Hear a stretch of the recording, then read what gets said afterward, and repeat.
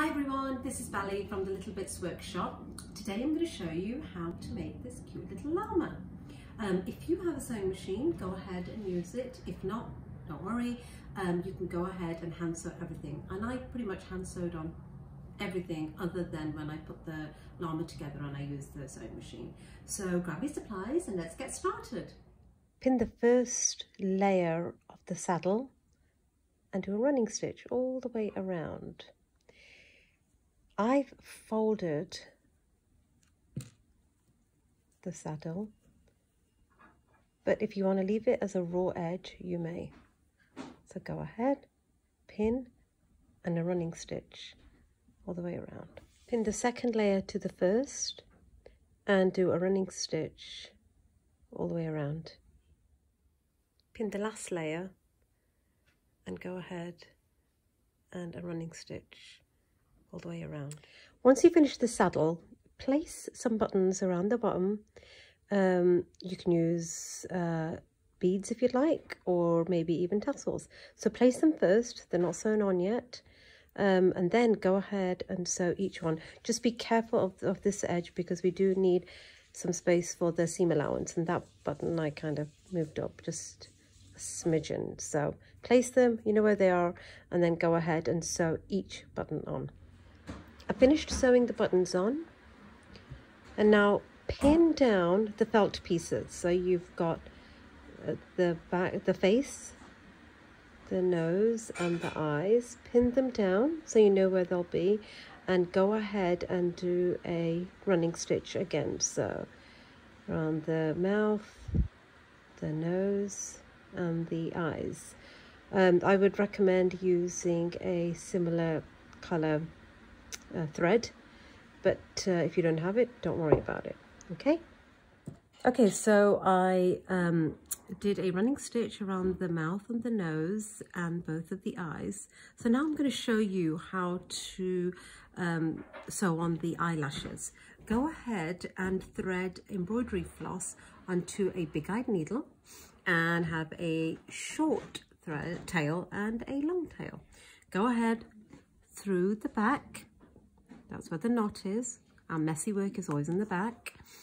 Pull it and go across from the edge of the eye over. So I would say maybe a quarter of an inch. Pull it. All right. Go ahead, go back, come back up, and pull the thread and go across again. And I would say maybe make 4 eyelashes or 5, however many you want. 3.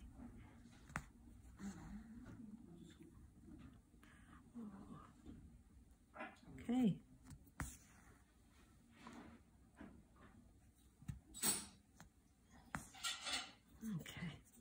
And that is how you make the sew on the eyelashes. I finished sewing on the nose using a back stitch all the way around and up, and a few stitches at the top right there. Then I found some cute pink buttons. I sewed those on, and I did a back stitch using blue embroidery floss as a little garland.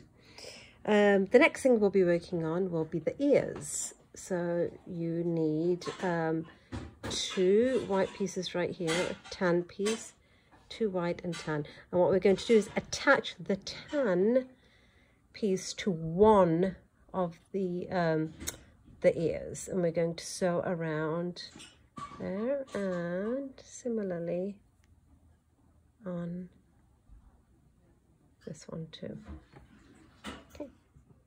So now we're working on the ears. I've attached the tan to one side of the ear, and you grab 1/2 and right side together with the other half, and you pin it in place. A pin here and a pin right there. So it'll look like that. And then what you do is you leave an opening, which would be about 1 inch from here to here. Start here, do a running stitch all the way around and end there. leave this open, we'll turn it inside out, and we'll be ready to attach the ears to the llama's head. Okay, so I finished both of the ears, and once I sewed around, I turned them inside out. So now what we're going to do is attach both of these ears to the head. And what you do is you grab one and place it kind of above the eye, pin down, and do the same with the other one. Pin it down and baste it in place. So it's just a few stitches. You can do that by hand and baste it. And once we are ready to attach the other half of the body, that will stay in place. Once the ears are basted on, go ahead and get the other half of the llama and place it on top like that. And that's right sides together. And what you're going to do is pin all the way around. Let's go flip it over so you can see the messy side. Line them up, pin everything around, and we will then be sewing. We'll start from probably the middle all the way around doing a running stitch. We will leave an opening, and that's what we're going to use to turn it inside out. So the next step is to pin this together. Go ahead and pin the two together.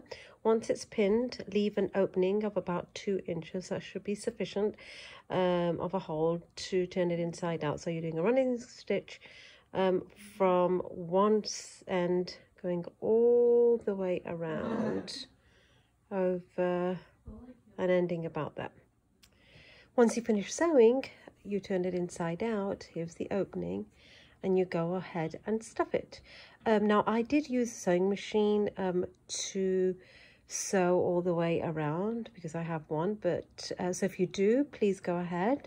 Of course, if you don't, just make sure that your running stitches are small and close together so that you don't have any gaps or openings around. Yes, so go ahead and stuff it, and then we'll do a whip stitch, and then it'll be done.